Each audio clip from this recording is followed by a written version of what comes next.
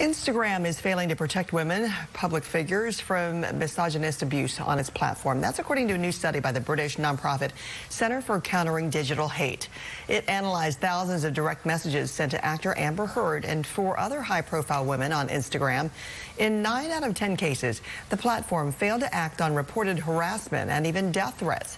In a statement, the head of women's safety at Meta, which owns Instagram, said the company disagrees with many of the report's conclusions, insisting that they do not allow gender-based hate.